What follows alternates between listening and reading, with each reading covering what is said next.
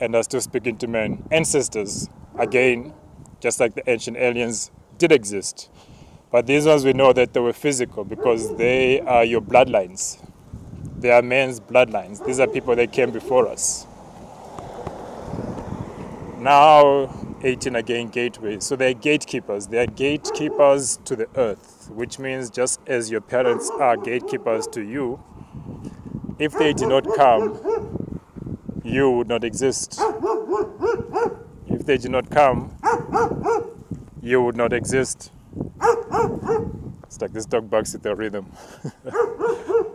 If they did not come, you would not exist. So we have ancestors. Whether they were with God or without God, that is irrelevant. They are our bloodline. They birthed us. And to a large extent, they are gatekeepers, Bunny. Or Easter's coming up. They are gatekeepers. And many of them are also, just as the ancient aliens or ancient spirits, keepers of certain knowledge of God, because they came to the earth first, so they would have known God directly, or would have had more information about God than we did, because they were the first, just as Adam was the first.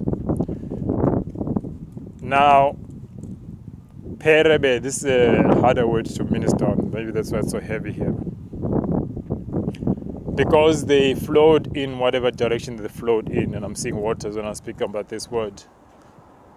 Some of them departed from, just as when Adam was removed from the garden, his children went further and further away from the state of the place where God dwells, until the time of Abraham, because we understood that Abraham was one who was looking for a city built by God, which would have been similar in instance to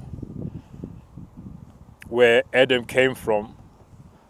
But obviously by that time things had developed. So instead of him looking for a garden, now he was looking for a city, because the world had developed at the time. It wasn't no longer a garden. Even us now, we're not looking for the Garden of Eden anymore. We're looking for a city, because the garden is a sanctuary. It is a place where everything is... It is almost like a nursery, if you will, where God is teaching us certain things. But from the garden, we move to the cities, because even heaven itself is a city. Heaven itself is a city. So we understand that the garden, or depicted in my mind, to be a place of refuge and a nursery. But as you grow in spirit, and as you advance in spirit, and as your kingship grows, and as your knowledge of God grows, and so on and so forth, as you advance as a spirit, then this is a shaky bridge. If you can even call it a bridge. Oh, it's going to be interesting. So you move from that state, from your sanctuary, to the place of rulership. Now, we also understand that because when God created Adam, he said, subdue the earth and multiply. Subdue the earth and multiply. Which means that there were spirits on this earth that were supposed to be subdued. Subdued means to overpower or rule over. Now, those are not just the animals. We understand that he was already given authority over animals, over the beasts, over the fowls in the air. But there were spirits on this earth which he was commanded as men, including us, to subdue. Meaning that at some point or another they had to come out of Eden, out of the garden, onto the earth, multiply, cover it fully, and subdue it. Which is what Jesus also did, by the way, when he gave his command. He said, go ye into the world, to all the ends of the earth. He said, the ends of the earth. Obviously now we go with a new word, which is the gospel. But if you actually understand the elements of the gospel, it is to subdue. It is to make disciples of men, but it is also to subdue the spirits around men, the demons, the spirits, and what. You know, God says you do not wrestle against flesh and blood, but powers and spirits in heavenly places. These are spirits which are powerful. But again, you have the power to subdue them, and you can only do that with God's Spirit in you. The waters are flowing here. Another makeshift bridge. That's man. So now I'm crossing over again. So you're supposed to subdue it. And even when the children of Egypt, they were Egyptians by that point, but when the Hebrew people came out of Egypt with Moses, the promised land that God wanted to take them to, again, it is a land that God has promised you. They had to fight for it. They had to go and subdue the people that were there so that they can take over.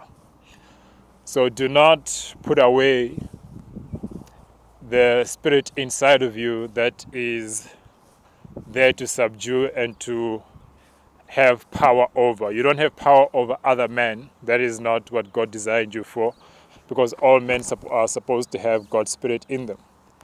We subdue the earth, we subdue the demons, we subdue the spirits, even though I know the Bible says submit to God and the devil will flee.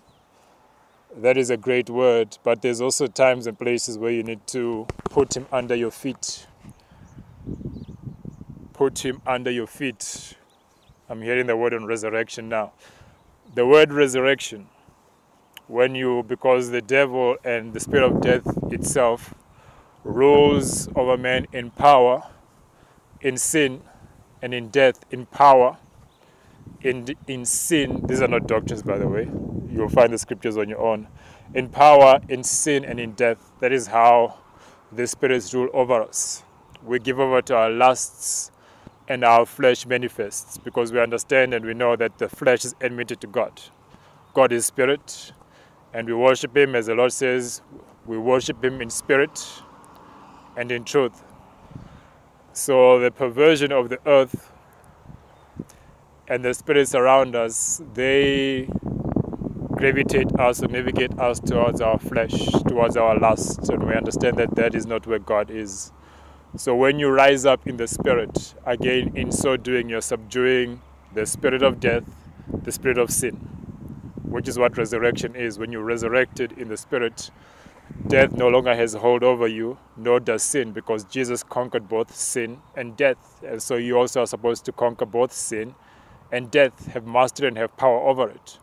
When you have power over yourself, in that sense, you have the power over the devil, you have the power over death, and all things earthly. I feel like I'm changing into something as I'm moving. Kera bra anglo zigora bredia. We will see. I don't know if I'll get to the top or not, but we will see. But anyway, I don't know what I said in this video, because I feel, yeah, I'll have to rewatch it, because Mesara Mender, it's like I'm getting into the spirit. I actually am already in the spirit, which means I don't even know how I got here, or when it is that I got to this particular place. Sarah, let me follow the wind. Aremre so Aro. I'll rewatch this because I don't know what I've said. I don't even know which direction I was going. But the Spirit of God needs to be inside of you. Whatever word it is I released prior to this, just understand that you need God's Spirit. Because this place, this earth, this world is very, very much spiritual. It very much is dangerous, and it's very much is against God. So if you don't have God's Spirit in you, you're in trouble. Azera Mandradia. Let me leave this video and I will start from here going forward, because I don't know how I got here. I just need to know that I need to move forward, because now there's a spirit coming over me. Mezara. Mesontra Ebror Kebrar Teredo. I hope you understand.